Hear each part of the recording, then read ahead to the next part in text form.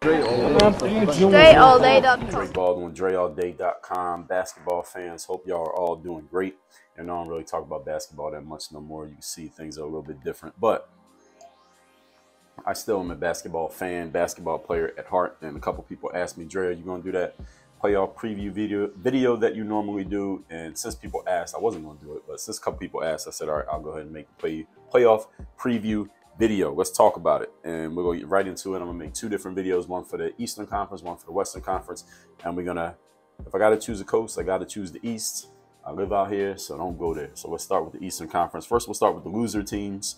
Then we'll talk about the weaker teams in the play-in. Then we'll talk about the good teams that actually made the playoffs. So let's get right into it. Starting with the East. Starting at the bottom, Detroit Pistons. I don't even know what to say about them. Nothing to say about them. Charlotte Hornets. Michael Jordan is going to sell the team. I don't know why he wants to sell it, but he wants to sell. So then there'll be no more black owners in the NBA if Michael Jordan sells his stake. And I'm sure that'll be a story if he sells it to some people who are not black and not white people involved. Who does anybody? I don't really care. But they suck, so we're not giving them too much time. Orlando Magic. Paolo is great. He's a great young player, and we'll see what if any of these teams get somebody great in the draft. Orlando would do great if, let's say, if they get maybe not Wembanyama, but if they get Scoot, the guard, and which it seems like he's pretty much locked into the #2 spot. They can get him at the guard spot to go with Paolo. That's a great combination moving forward. Washington Wizards. They signed Bradley Beal to that 5-year max extension. You can't give a max contract to a player who's not going to at least get you to the playoffs. The Wizards were 35-47. They are a bad team. They are a less than mediocre team, but they got a player with a max contract. Detroit does not. Charlotte does not. Orlando does not. And the Pacers are the other team that didn't make even the play-in game. None of these teams have anybody who's making anywhere close to what the Wizards paid Bradley Beal. Why'd they give him a max contract with all that money? And him alone, if you give a player that much money, that player alone has to get you to at least the play-in, not even the playoffs, the play-in. You got to get into the top 10 if he's on your roster. Like when Dwayne Wade was with the Heat the years after they won the championship, the first title, and before LeBron, you were in the playoffs every year with Dwayne Wade. Dwight Howard in Orlando was that guy. Charles Barkley back in the day with the Sixers, he was that guy. Michael Jordan with the Bulls, he was that guy.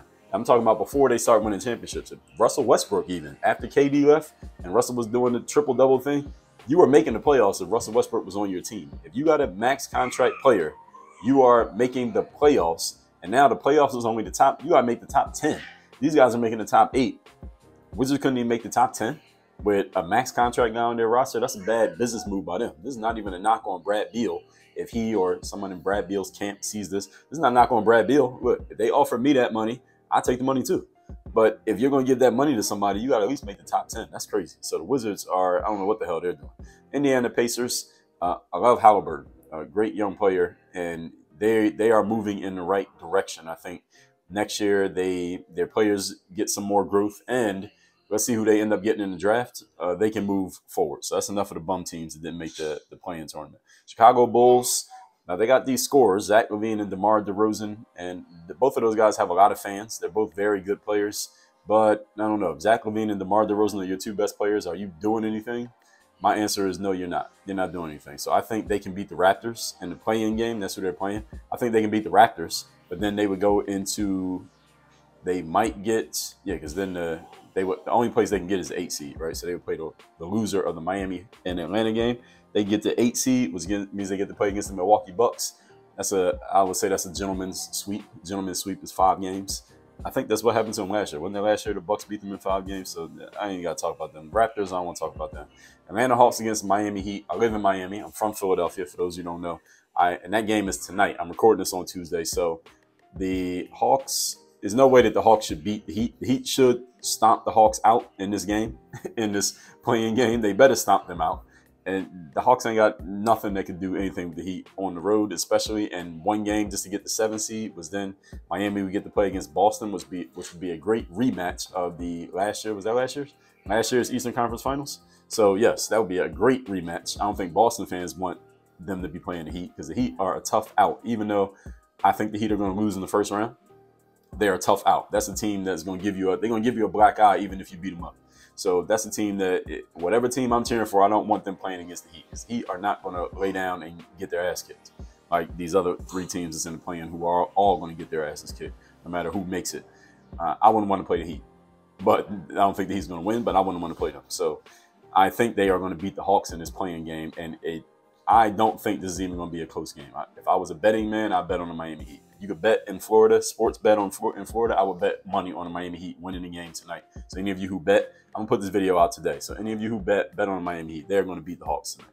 Now, moving on to the teams that actually earned a regular playoff spot let's start with the 4-5 matchup. Cleveland Cavs against the New York Knicks. This will be a very good series. I see this being a 7-game series. If I had to bet money, I would bet this. If they got those kind of bets that a series goes 7, I would bet this one being a 7-game series. The Cavs against the Knicks, they match up pretty closely. They both teams have a bunch of good, solid players. These teams are very even though Cavs finished with 4 more wins than the Knicks in the regular season. This will be good. Donovan Mitchell, Jalen Brunson, Evan Mobley, Julius Randle, and all the other players on all those teams. That'll be a very good series. And whichever one of these teams can win, I think it'll be interesting to see them play against the number 1 seed, who is going to win in the first round.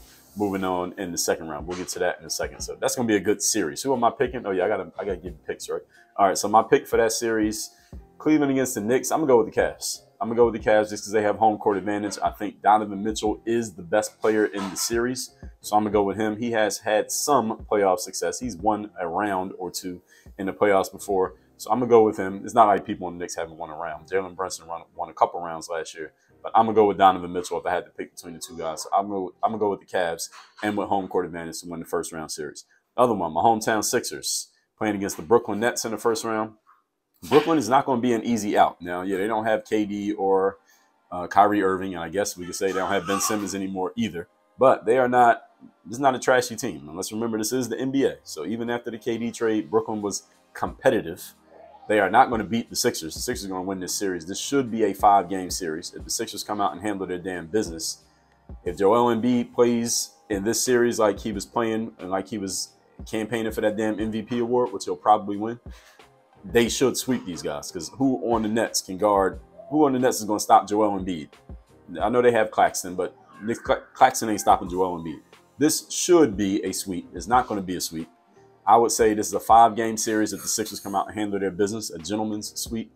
If the Sixers come out not ready to handle their business and Brooklyn punches them in the mouth, this might be a 6-game series, but it should not be any more than that. Sixers should handle their business in 5. I'm going to go with the Sixers in 5.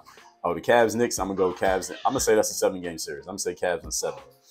As far as that 2-7 matchup, I'm assuming the Heat win tonight, so that would be Boston, Miami. Boston fans, I'm sorry. Y'all got to play Miami in the first round. That ain't going to be an easy out for Boston. Even though I think Boston will win, this is going to be a tough series, but I also think Boston's going to come out ready. They're going to come out swinging because they know Miami is not a laydown. Miami ain't no walk in the park. They're going to come out ready to play. And I think Boston will be ready to go. I say Boston beats Miami in 6.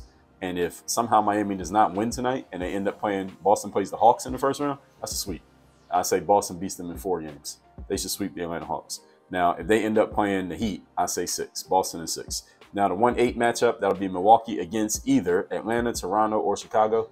I don't give a damn which one of these teams gets the 8 seed. That should be, if Milwaukee comes out, like, we're going to prove a point, sweep. Again, these days, I don't know. Teams don't come out with the same. They don't bring that same verve. So I'm going to say this is a 5-gamer. I say a gentleman's sweep. That's what we call a gentleman's sweep. 5-game series, 4-1. Milwaukee wins this one in 5. So Milwaukee beats the whoever, Atlanta, Toronto, Chicago, whichever one of these, doesn't matter. They all average, mediocre teams. Milwaukee's going to stomp them out. And that'll be a 5-game series. This is all assuming no injuries or anything. So that's my picks for the first round of the Eastern Conference playoffs. So now all y'all got it. Next video, we're going to do Western Conference.